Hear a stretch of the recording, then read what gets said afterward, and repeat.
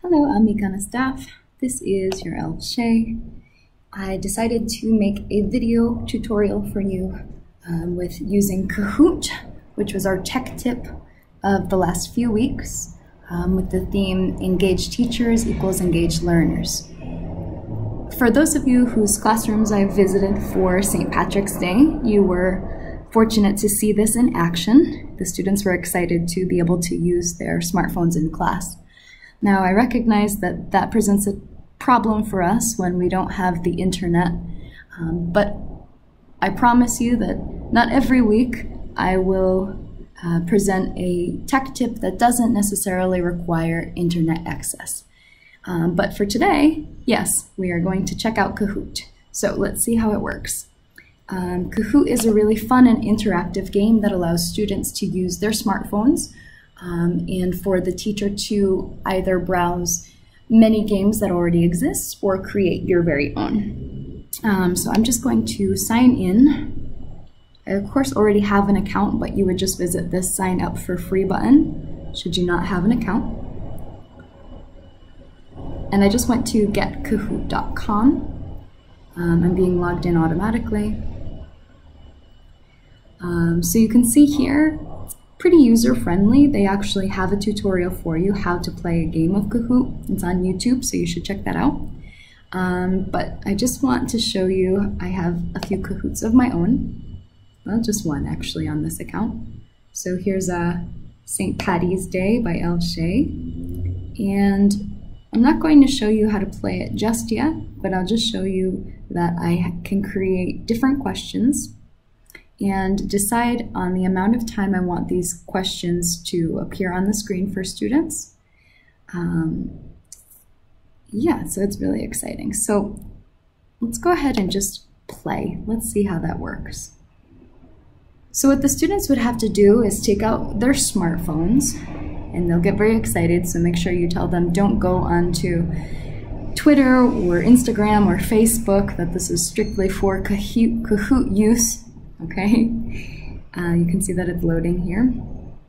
And so what I have them do, well, what I do is I click Classic, and it's going to say Ready to Join. And you see all of these different devices there. And so the students will be asked to go to this website. Okay, they're going to go to kahoot.it. They'll just type that into their browser, just like they would any website. And they're going to log in with a game pin, okay? So they go to kahoot.it, and then they just type in this number where it says game pin. Very, very self-explanatory. So as the students log in, you'll notice that the number of players starts to increase. So right now it says waiting for players. I'm home by myself, so no one is playing with me, okay? So we're just gonna, well, we can't start because we have no players, but that's essentially what the first screen will look like, okay? Going to take us back, and I'll try to show you a preview. Here we go, here's a preview. And so now I think this might work without any players. I just want you to be able to see what it looks like. And then you can decide whether it's worth it for you to make your own Kahoot or try to locate a Kahoot that could serve you and your purposes in class. But it's really simple, really easy to use. So this is what it would look like on the screen for students. After they type in kahoot.it, they would enter that game pin, okay? So we're just gonna see if we can do a preview. Okay, let's see. Okay, so this is what the screen itself would look like for the students. Kahoot.it, and then they enter the game pin, which is here. Okay, it's different every game.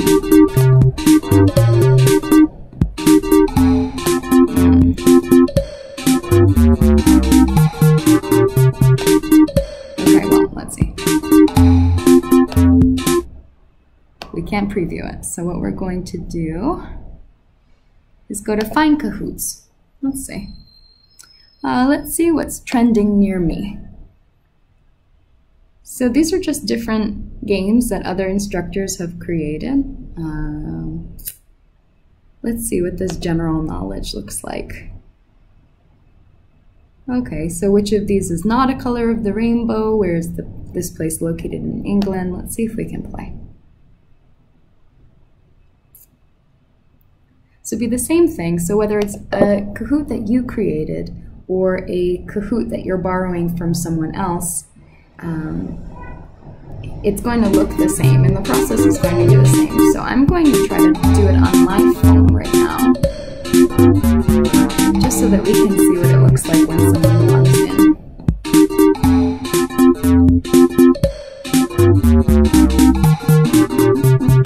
And the music changes every time, so this is really fun. So let's see, I'm just putting in on my own smartphone 4860720. Let's hit enter and see if I pop up on the screen. Okay, it's asking for my nickname. Alright, let's go here. My nickname is Shay. Alright, let's go. Let's see. Okay, I'm in. Oh, see, there I am. Player 1, Shay. Naughty nicknames beware. I'll have your students put swear words. They might be tempted. Okay, so we're going to start because there's one player. Okay, so let's see. 20 questions. Are you ready? I'm getting ready. So I'm going to answer on my phone, but you can see how this works. Which of these is not a color of the rainbow? So I have to decide if it's red, yellow, green, or purple. What is it? Purple? I think that it's going to be purple. Let's see. All right, I got it correct. I'm the only one playing, so this is really fascinating, right? But you get the idea. Let's check. Oh, Shay is beating her own record, 528 points. And so the more quickly the students answer the questions, the more points that they get. So I answered really slowly. That was not the easiest question to start off with. I'm kind of embarrassed, but you get the idea. So let's do one more. Where is this place located in England? All right, London, Manchester, Kent, or Cambridge. Well, I think that that's the London Eye, so I'm going to go with London. And I got it right! All right, very good. And so I just answered that pretty quickly, and so you'll notice I got about 1,000 points for that. So I am on my game. Let's do one more, because now I'm just having so much fun. And you notice that the O-U-R is meaning that this is British English, right? So what is the number of different flavors of original Skittles? Okay, so let's count the colors. 1, 2, 3, 4, 5, 6. I have no idea, maybe it's 6. Oh man! Okay, so I just got it wrong. There are only 5 different flavors of original Skittles. Who would have known it? So I just failed that, so let's see. Notice nothing happened with my points, right? Okay, so I'm going to hit end quiz for now. If there were more players, then all of them would be here on these different podiums. But students get really competitive and they love this. So I really recommend using it. So the next thing I'm going to do is just kind of show you what it looks like to create your own Kahoot. I know that this is a long video, but I think it'll be worth it for those of you that didn't get to see me in action. So I'm going to new Kahoot. So there are different options. I'm just going to create it for a quiz purpose, just so you can see what we're doing here. All right, let's see. Title, let's do U.S. culture. Description, it's required a brief overview of popular U.S. culture. I might go back to this in the future and actually make this Kahoot, but for right now, I just want to show you how it works. So you need to just make sure that you have your title and your description, and that if you want a picture, you can place that. If you want to put a video there, you can. You should credit resources that you're using, either from links or textbooks. But for now, we're just going to do the bare minimum. Oh, you see that it's asking me to select an audience. It's a social audience, okay? All right, so who's the game creator? Let's add a question, okay. Who is this singer? Okay. Wow, I'm bad at this right now. Who sang the song Backstreet's Back? All right, so pretty old. You can see now my age is coming apparent, isn't it? So I'm gonna give it a 30-second time limit. Answer is going to be either NSYNC, Spice Girls, Backstreet Boys, hint, hint, hint, if you didn't know the answer.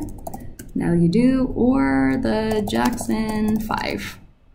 Okay, so we're going to select our correct answer here is Backstreet Boys. They sang Backstreet's Back. All right, we're going to hit next. And then so you can see that you continue to add questions, right? And so over here on the right-hand side, you can edit, you can duplicate, you can trash it, but for now we're just going to save it. One question is enough. All right, let's preview it.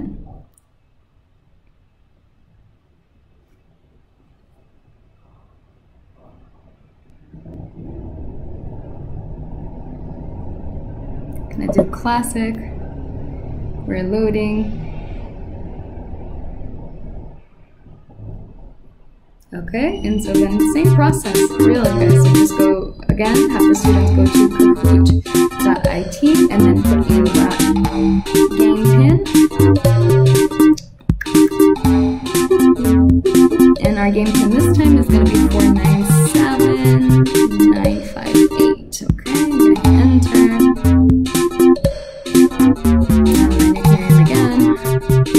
Just going to be Shay, and you'll see that I'm being added. Oh, there I am, so now we can play. Alright, let's go. Are you ready? There's one question, so let's hope I can get this right. Who sang the song Backstreet's Back? Final question. Think hard. Okay, is it NSYNC, the Spice Girls, Backstreet Boys, or the Jackson 5? Boom. Yes, I was correct. Again, playing by myself, lonely elf over here. And you see I won, and notice that my points are pretty high because I answered that pretty quickly, right?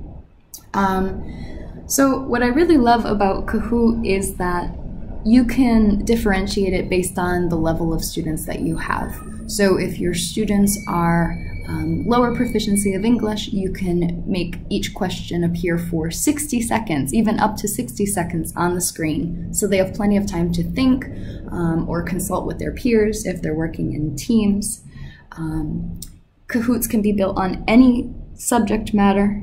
We could use this to review grammar. We could use it to create a summary, to talk about different elements of composition. I've done that before with advanced learners, you know, and the greatest thing about this is that kids from, you know, ages 8, I think that's when they start having smartphones, right? All the way up to 88 can enjoy this. So if you'd like to have me into your classroom to do an in-person demo, I'm happy to, but now I hope that you have the chance to play with Kahoot. Thank you.